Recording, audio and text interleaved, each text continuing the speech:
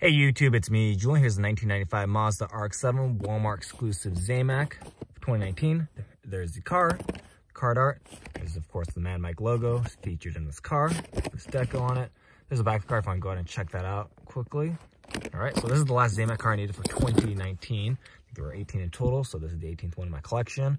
Couldn't find it as usual, but that's all right. Was able to get on eBay for not too bad. But of course, it's a metal body, plastic base. Plastic base is blue, which matches the deco, which is pretty sweet. Like the rims on it as well. That like Nardo gray. Pretty awesome. So it is metal finish, so no paint on it, but there is a clear coat on it, so it shouldn't corrode anytime soon, won't rust or anything.